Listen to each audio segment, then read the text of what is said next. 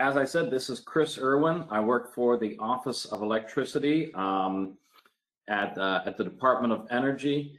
I want to talk to you today about a little bit of the background on how we went assembling the state-specific reports on giving folks some planning considerations and some potential planning tools that they can use in this journey towards transport electrification. So I'm going to start out with just sort of the high-level things. Then my colleague Frank Tuffner from Pacific Northwest National Laboratory is going to talk about how PNNL used EVI-Pro Lite, which was developed by the National Renewable Energy Laboratory, in creating the content for the reports. And then Jim Kuiper of Argonne National Laboratory is going to talk about how he used the Energy Zones mapping tool to create that. Our goal is to let you know that these are, in many cases, fairly straightforward tools that can help give you decision-making information back, especially if you add your own knowledge in, your own preferences into these tools. So with that, I'm going to move forward in our deck, at least I believe so. Obviously, this transition towards electrified transportation is underway. And I think one of the most challenging things that we're presented with is we don't know how fast and where it's going to be happening, but we do know it's going to be happening pretty fast, courtesy of customer choice and courtesy of federal funding. But there is a big delta between what's going to be happening in the real world, and so we need to try to figure out what tools can we use to get this look forward. We know transport electrification is the largest projected new load growth in there, and it has very different operational characteristics. It represents a new domain of research for us that we call sector coupling. Is that what does it mean to have the electric system and the transportation system more tightly coupled than they used to be? There's a lot of dimensions to that that you will be going through as well. Finally, it is new stakeholders. There are folks in the transportation domain who have never needed to care very much about electricity, and electricity has never really needed to account for transportation in many ways. And so we need to figure out how to grow together on this arrangement. Like I said, there is federal funding coming from the infrastructure bill. On both sides of the sectors, we have the clean transportation outlined here with the $5 billion from NEVI, $2.5 billion additionally through them for other alternate fueling infrastructure, a low emissions grants program for transit, and clean school buses. So the transportation sector is seeing this transition, and it has real dollars coming towards it. In parallel with that, there's a grid modernization emphasis, and I'm showing you three different funding vehicles under the infrastructure bill that deal with grid modernization. Obviously, the grid is going to be resilient relative to the load that it has, and so transport electrification has to be a part of that thinking. And then finally, I wanted to point out at the bottom there, the smart grid investment grants. There's $3 billion there that explicitly includes electric vehicle integration and vehicle to grid technologies. And so we have a lot of stakeholders thinking about multiple funding sources to see through their own state agenda. Obviously, the Office of Electricity is just a single office within the Department of Energy. We need to work with a lot of our peers, a lot of our partners inside the department, to work with a lot of stakeholders outside the department. For that, we've actually created a new initiative called EV Grid Assist, which is, it helps us organize our internal efforts across the Office of Electricity, the Vehicle Technologies Office, the new joint office, which is a joint venture between the Department of Transportation and the Department of Energy, the Office of Technology Transition. So we have a lot of partners inside that we need to correspond with. And it's going to, of course, span the entire electric infrastructure. So while we're talking about these state reports today, it's a big picture, and we're trying to do our best to be organized and present digestible information for you. So I want to get right into talking about the state reports and how we went about creating them. There are 51 of them. We are capable of creating additional ones for the U.S. territories as well, based on need and interest and things like that. Since this is the Office of Electricity, we are highlighting the importance of the interdependencies with electric infrastructure. And we demonstrated 2 free online self-service tools. DOE has funded dozens of tools that are relevant in this area, but we wanted to highlight these 2 because they're the most approachable and really provide a lot of tangible decision-making criteria that we hope you can find use for. So the caveats that we put in place is that we're not doing anybody's homework for them, and we're not telling people what to do. These are things that you can broadcast your own mission against. We used the state-specific information to show how these tools can be actively used for your specific state, for your specific issues and things like that. The results are still high level. What we hope to do through Frank's discussion today and through Jim's discussion today is to show you how you might be able to really rapidly customize these tools to take your own inputs and to take your own priorities into account. And then finally, the other thing we'd like to leave you with, as many in the regulatory community already know, is that the partnership between departments of transportation, state energy offices, and the electricity community needs to intensify, because we need a lot more detail to actually get these stations deployed, functioning, and highly reliable out in the real world. So we have these 2 tools that we're going to talk about. I am going to hand off to my colleague Frank Tuffner to talk about the EVI-Pro Lite components of the presentation. One thing that I will say is that please feel free to chat in your questions. We're going to try to move through this material as efficiently as possible so that we can have actual Q&A and that I can open up the mics towards the end here, because helping you move forward on this is sort of our highest goal. So with that, I'll hand it off to Frank and go to your first slide. All right, thanks, Chris. As Chris mentioned, I'm Frank Tuffner with the Pacific Northwest National Lab. I'm a power systems researcher here, and I'm going to go over kind of the EVI-Pro Lite analysis we put into the reports. If you can go back to the previous slide, sorry, Chris. So something that we want to kind of, there we go, touch on with this is some of the main items we're interested in, especially from the electric grid side, are how is that going to be influenced by this vehicle grid integration? And this slide kind of outlines some of the higher level aspects of that we want to cover. And the big one, of course, is grid capacity. As all of these electric vehicles are coming onto the system, can the grid support them? What kind of issues will be in there? And you may have seen reports that are talking about, you know, there's enough generation, there's sufficient capacity to integrate these, but maybe there's some caveats on that.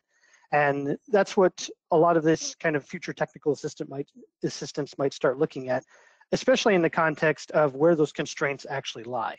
And even if there is enough generation capacity, there might be some challenges getting the power from the generation plants, the coal plants, the wind turbines, things of that nature, down to the actual electric vehicles. And the figure on the right there kind of shows a notional thing. This is just kind of, you know, a cartoon version of it, showing where different voltage levels on your power system may have integration challenges with different classes of electric vehicles and the different number of them. And the big thing you see is as the voltage goes lower, that kind of red area where there's impacts will kick in a lot earlier. And this kind of highlights how this is a very complex problem, and it'll require, of course, more in-depth analysis than we're going into on this webinar, where for one system, they may be able to be integrated, no problem at all. The next one may have aging or already failing infrastructure, and adding EVs onto that will just make it worse. So the hope is to kind of highlight these 2 tools and then other aspects that can help you figure out where those issues might be and how to mitigate them. And kind of some other things on top of the grid capacity are just, you know, the actual EV adoption behaviors.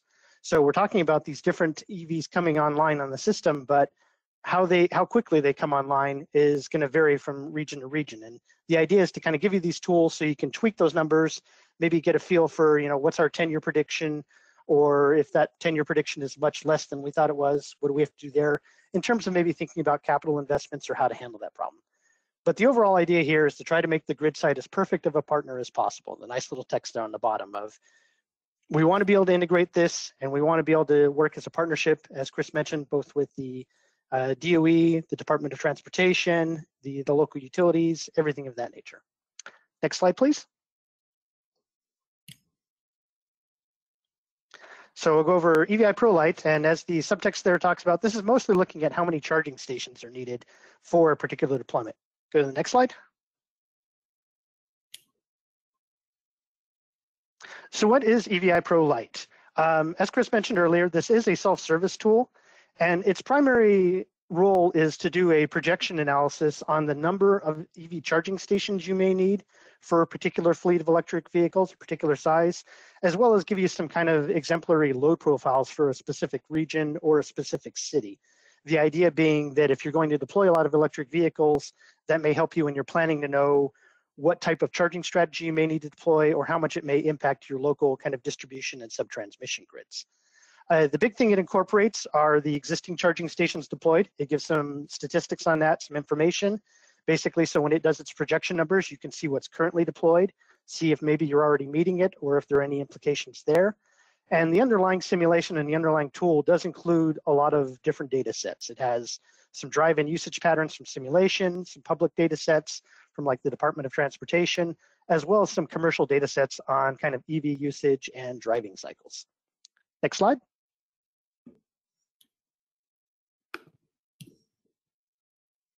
So the first item we're going to go over is basically the charging station count. This is one of the two tools built into EVI-Pro Lite. And as mentioned on the prior slide, it basically gives you a high-level estimate of the number of public charging stations or ports needed for a particular EV population. And on the right-hand side is kind of the configuration screen you see related to that. It allows you to kind of put in some high-level variables and get different projections associated with that system. So you can see over there, one of the big ones, of course, is the number of electric vehicles on the system, which is the circled number on the right-hand side there. This particular case is doing 10% of the light duty fleet, but maybe you have kind of a more conservative prediction, or maybe you have a more ambitious prediction. Just adjusting that and seeing how the numbers will change. The other thing it includes is kind of the fleet composition there. So you can see it's got 1% each for the two plug-in hybrid electric vehicles, and then 30% 100-mile range and 68% 250-mile range. This case was obviously focused more on kind of newer EVs, longer range EVs, and how they might need to be charged.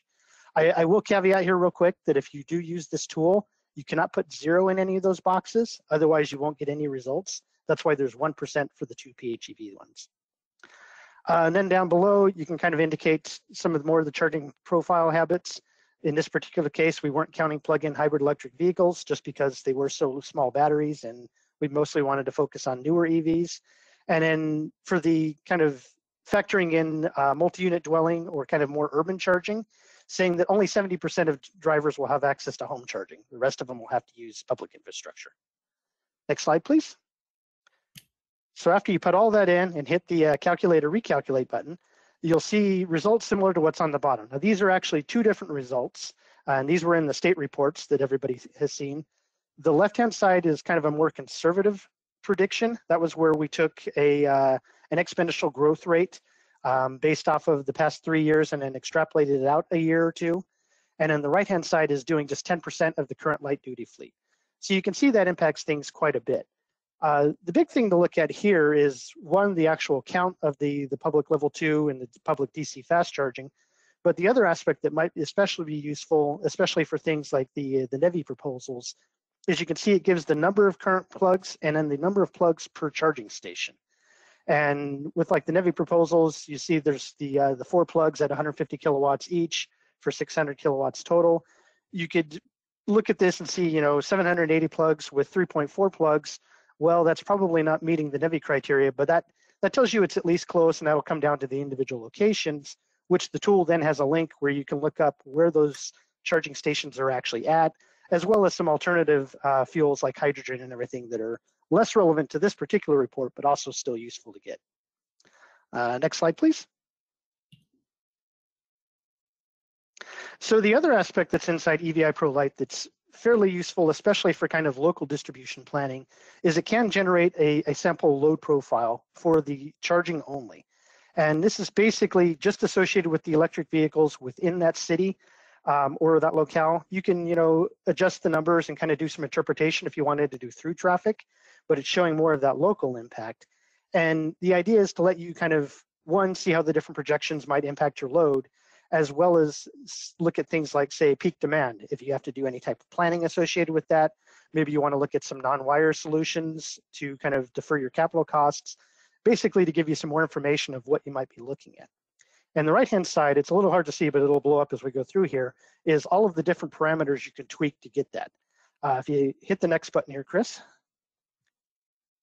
So the first one you see is, once again, just kind of the vehicle size, or the vehicle fleet size. This particular example was for Seattle, so you can see it gives you some information on the number of plug-in vehicles already in the Seattle area as of 2018. You can adjust that number on the initial slide of this.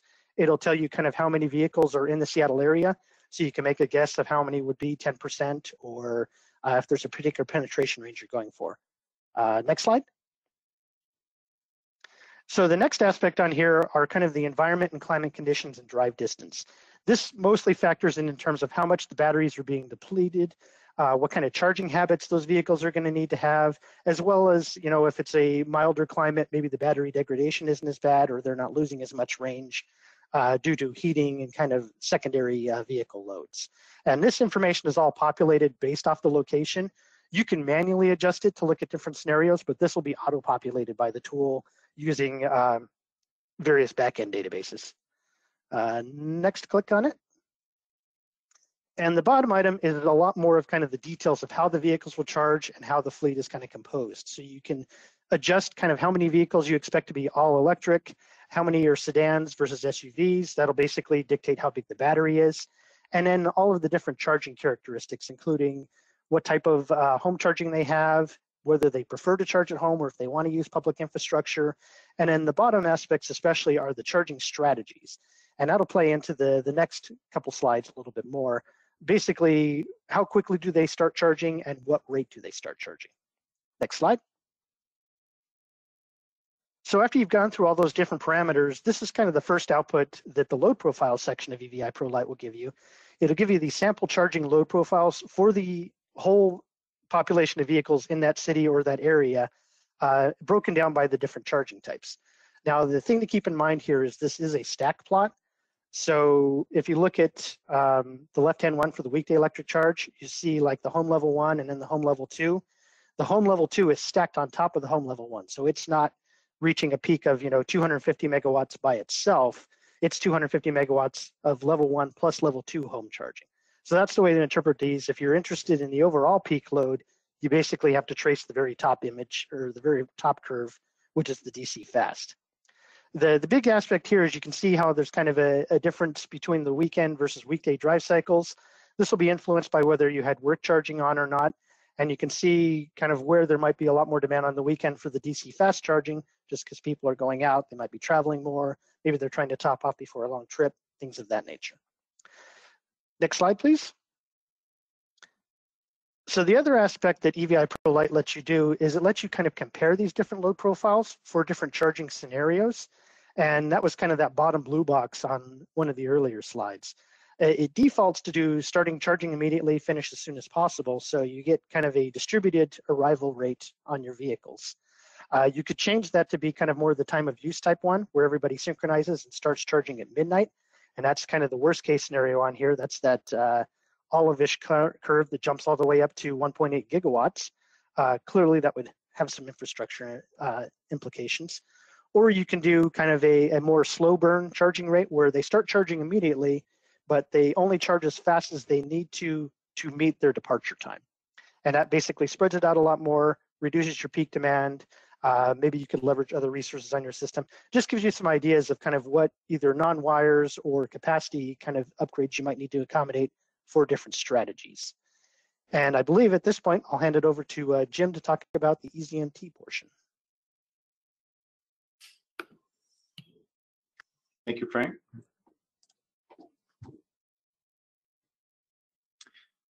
Good afternoon, everyone. Today I'll be talking about the Energy Zones Mapping Tool, and it's also featured in these reports.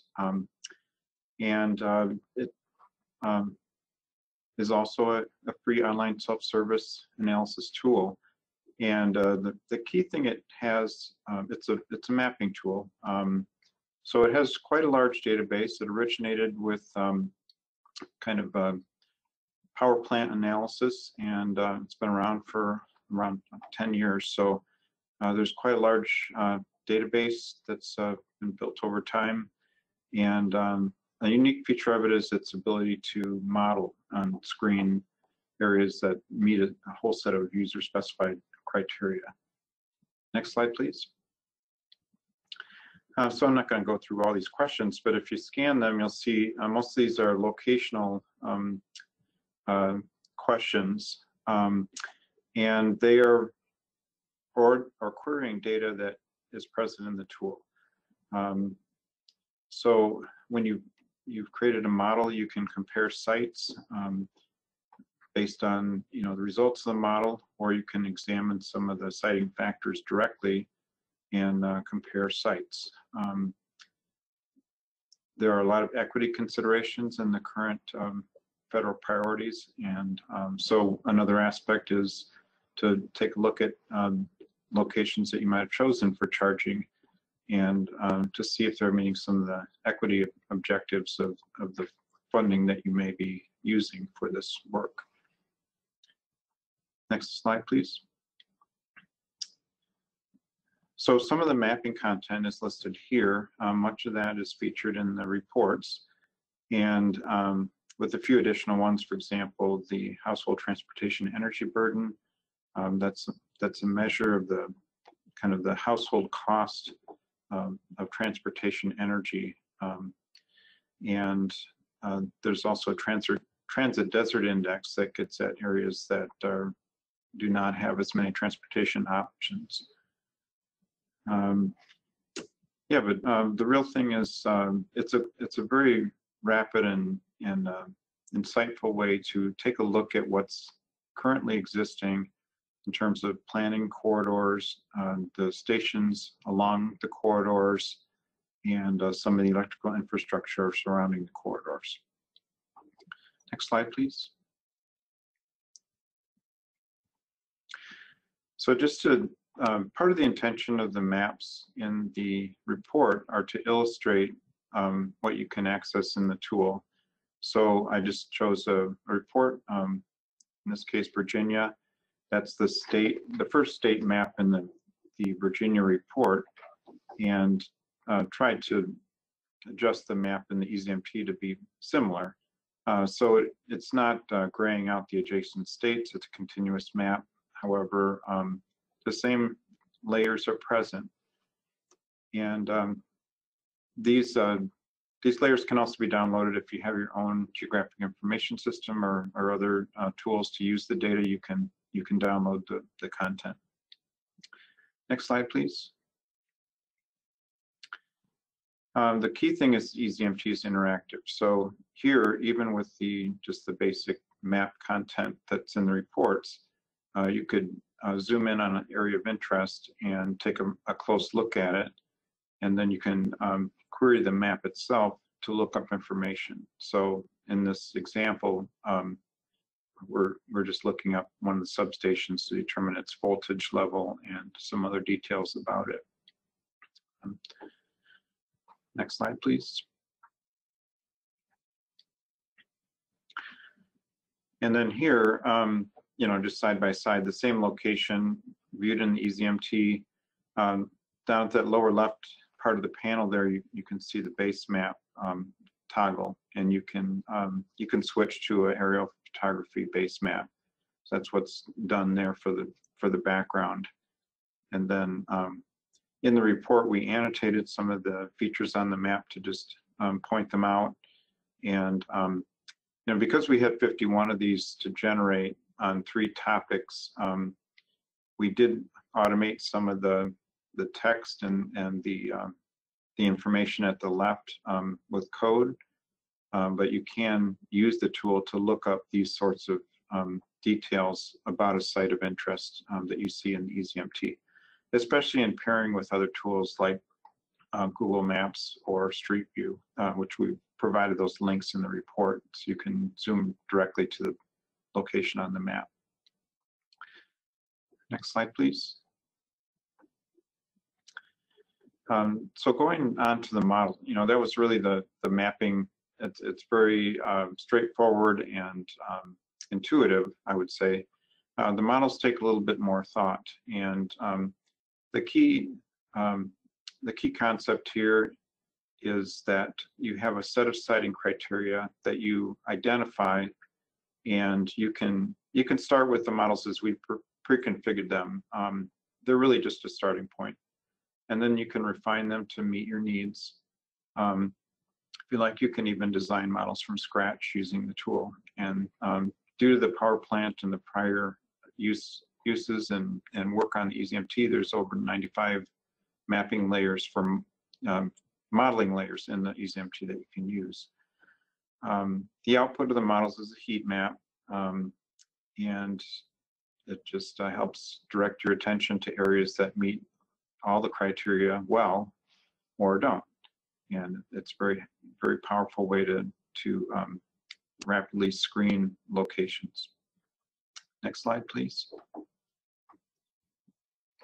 And these are some of this text is right in the report, but the main point is that this is a tool, self-service tool, and we're trying to illustrate how the tool works and not to suggest answers that you would use for your planning. So it's really important, for example, if you're using a model, that you take a look at the settings that it has and consider them against your own needs and adjust accordingly.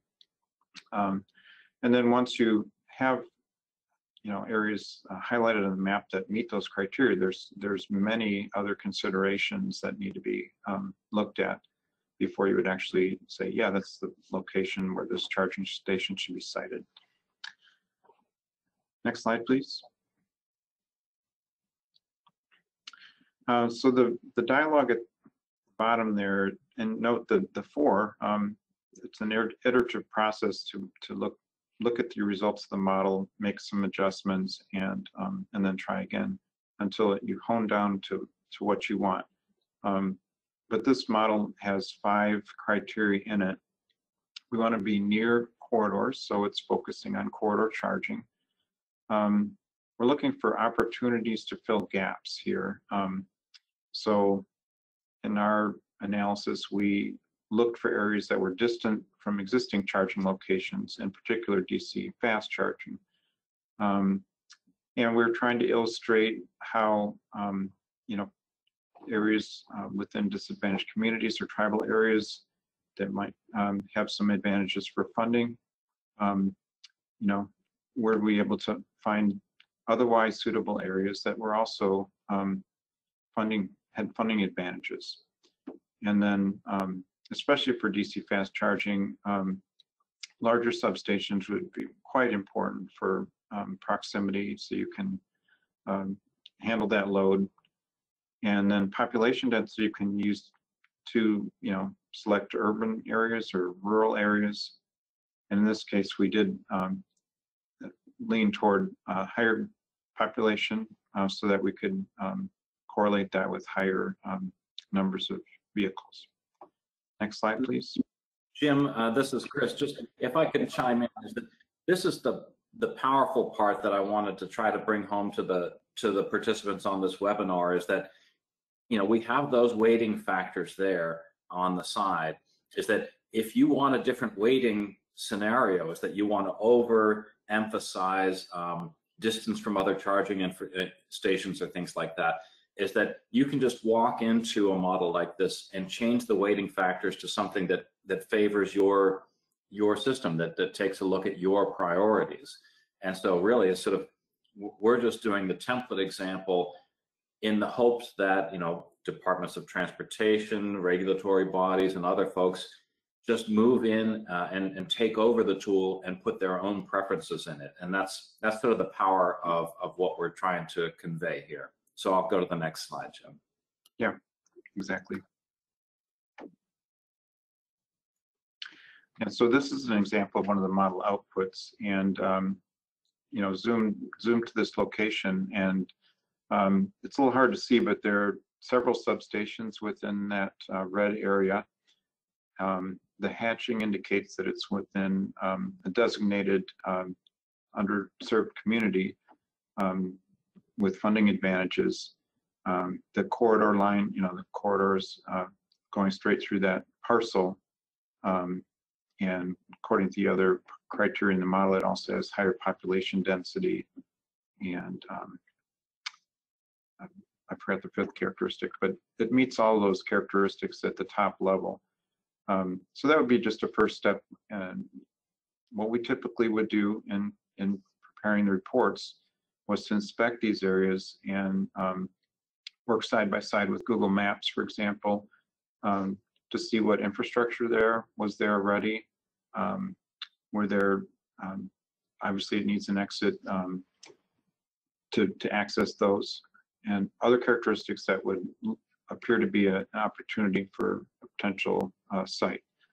Oh, and the other criteria is it's distant from existing charging locations. So we did look for these spots along corridors that will need additional stations to be added before they can be designated as an EV corridor, fully designated. Next slide, please. One of the things, you know, as I mentioned, the EZMT has been around for 10 years. A lot has happened over that time, not just data updates and new interests and new priorities, but also just web technologies and interfaces and things like that. A lot of lessons learned on our part. So we're close to releasing a new version of the EZMT, which will also be rebranded as GEM. For one thing, it's going to be a little easier to remember. So it'll have the same mapping content and the modeling capability, but it will be much easier to learn and use.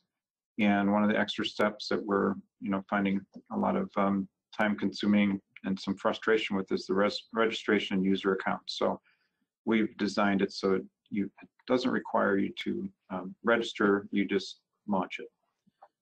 So that lower left panel in GEM, those mapping themes, you'll be able to just have a single click to bring up a map that's with the particular content related to that theme already loaded. So that's one of the most time-consuming parts of getting started with the EZMT, is finding the data, bringing it up on the map, and adjusting the map the way you'd like. So we've tried to streamline that, and we think that'll be a very useful change for it. So we'll announce that, and existing EZMT users, you know, we'll make sure it's clear that you can continue using EZMT, but you'll be able to find GEM as soon as it's launched, and we hope that you'll find it useful. For both these tools, we welcome your comments and input, and they're all a work in progress. So if you have some good ideas for how we can make it more useful for your analysis, we're very interested in that. And that's all I have for this part, but I welcome your questions.